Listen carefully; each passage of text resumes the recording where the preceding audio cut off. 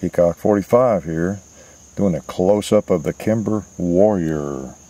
Yes, full size, 5-inch, 1911 by Kimber. The rails, and the whole 9 yards, the basics of what make a 1911 a little bit more old shootable, and you know, things that you want if you really want to shoot it a lot, maybe compete with it, or for the ideal combat gun. As Kimber says, this gun is ready for anything. Got your beaver tail, got your front serrations, your night sights. It's a pretty nice grip, so it's a pretty good little package here. You've probably seen it. We've shot it once already. We're going to try it again.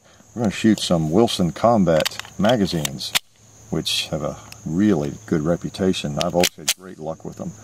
So let's put them on. I'll put my ears on and take a couple of shots here at ultra long range.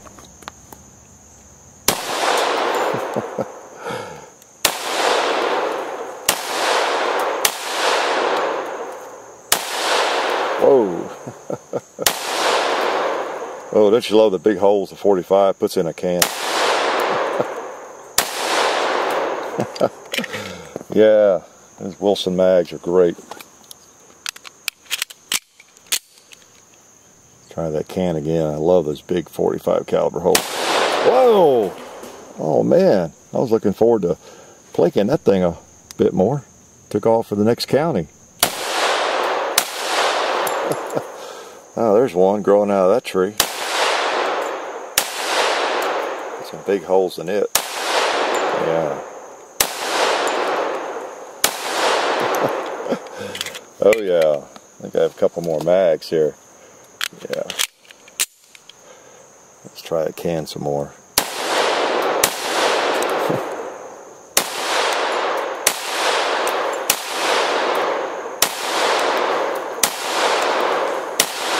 Oh yeah. An old Ballistol can looks good with big holes in it too, doesn't it? Wow, we've just about depleted our targets. Oh, we have I think it's a Cascade container there full of water. So hope I don't get a shower out of this.